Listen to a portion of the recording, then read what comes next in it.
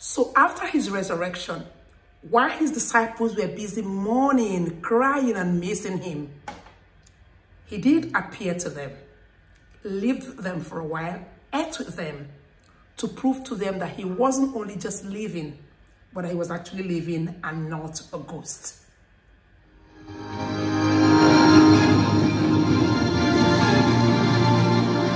Peace be with you.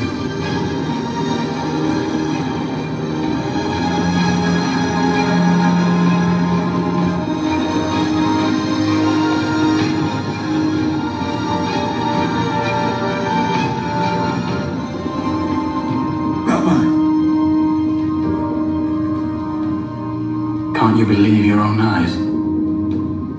Do you think you're looking at a ghost?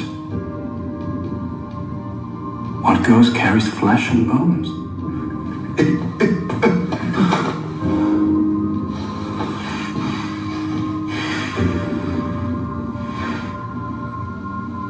Is there any food? Yes.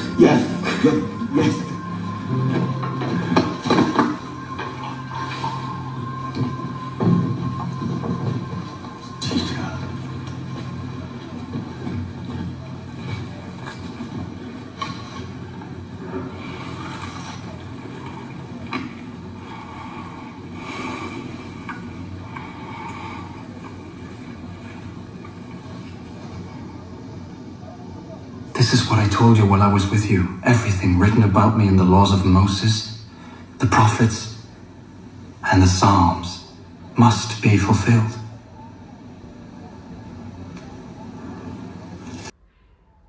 So Jesus stayed back on earth for about 40 days, hanging out sometimes with the disciples and still performing miracles even after his resurrection. It's unbelievable. His disciples were overwhelmed. So he stayed with them, hung out with them, and then finally, he went back to heaven right in front of them, but not without leaving them with a specific instruction of what to do.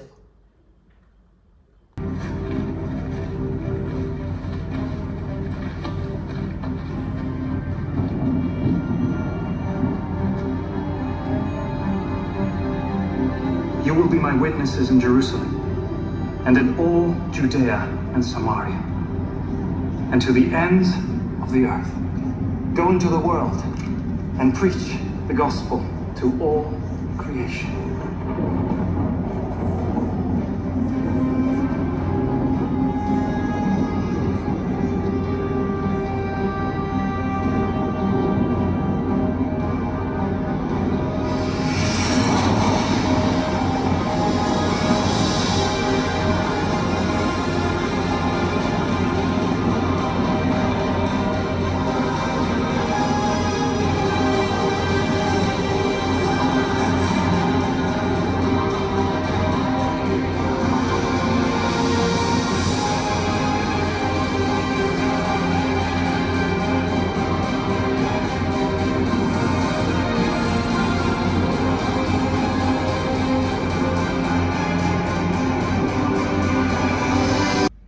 Guess where Jesus is seated right now when he left earth? He is now seated with God in heaven with his hands always open. You can see his hands are open. Why are his hands open? His hand is now open to reconnect us back to God. Anybody that comes to him and says, Lord Jesus, thank you for dying for me.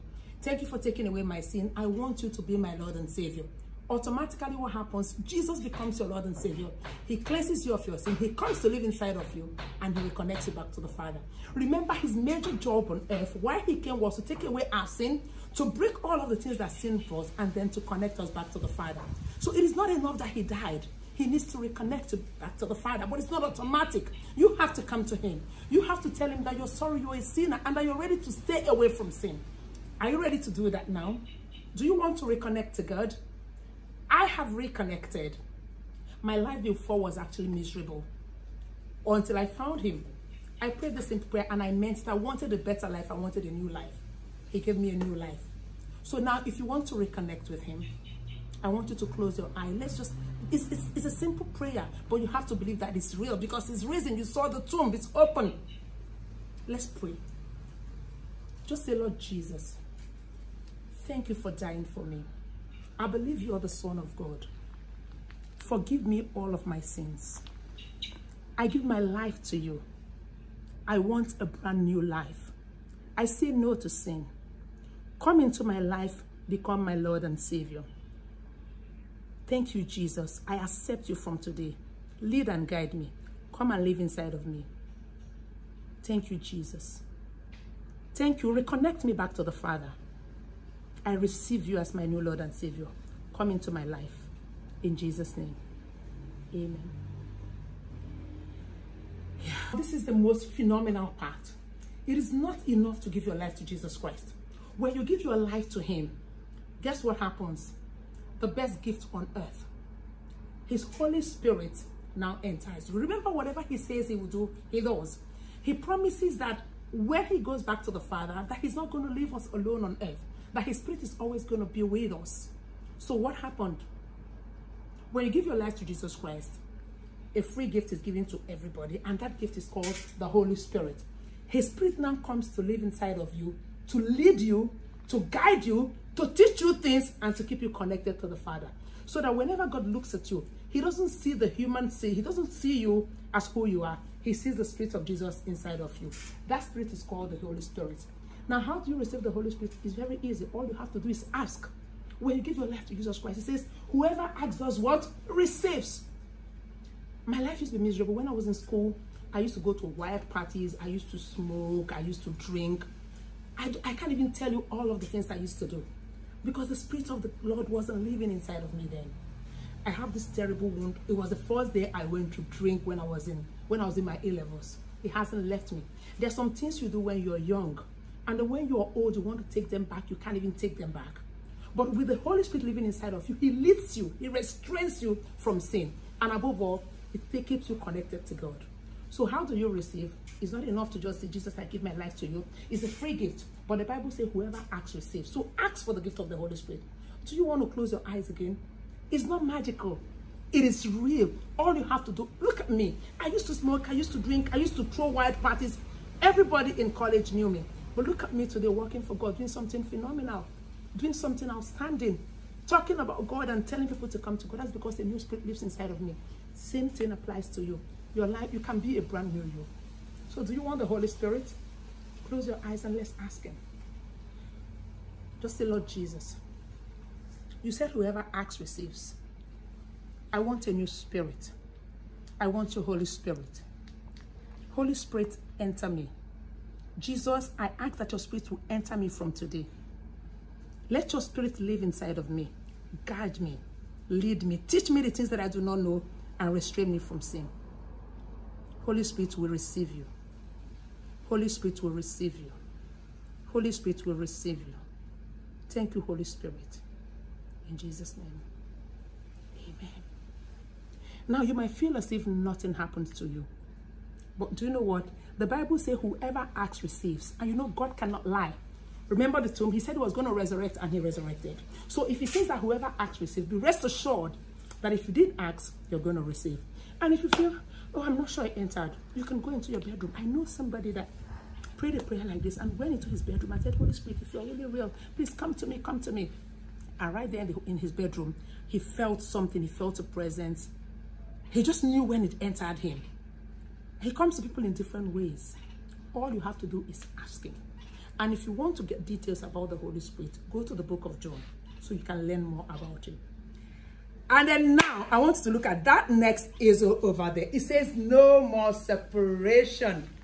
Isn't that phenomenal? That is what God wanted all along. We're no longer separated from him. Now look at his face. Isn't he excited? Now, once you've given your life to Jesus Christ, and Jesus has taken away your sin, and the Spirit of Jesus Christ has entered you, guess what happens next? You're now reconnected back to the Father. So when God looks at you, he doesn't see your sinful nature anymore. Who he sees is his Son, Jesus Christ. So even when you die and go to heaven, we're going to reconnect to him. That's all God wanted. Remember, that was what he wanted from the beginning. That relationship that he had with him. That relationship that we shared with him. He doesn't want us living in pain, living separated from him. So you're no longer separated from God.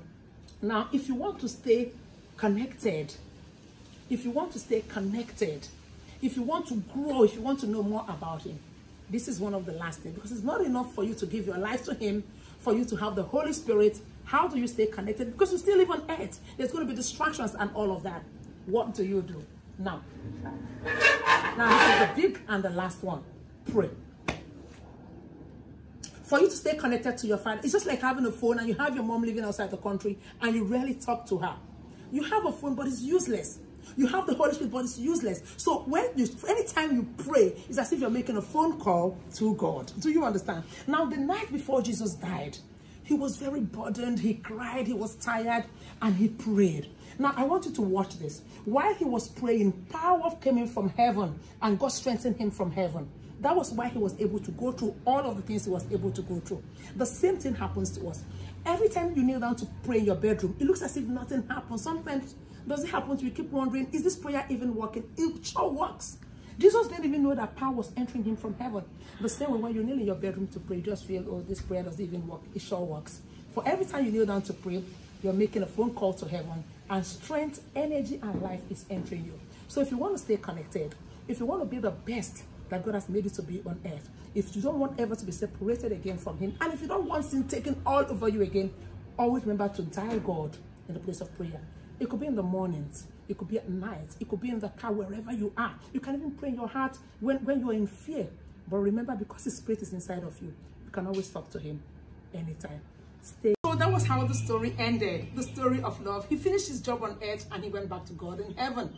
But he promised us that one day, just like we saw him go up into heaven, he's going to come back like that. And if he said he was going to die, he resurrected and resurrect, and he did that, that means he's not lying to us. One day, he's just going to come back the way he went up. But he left us with one last wish. Now, he left us with one command when he went back to heaven.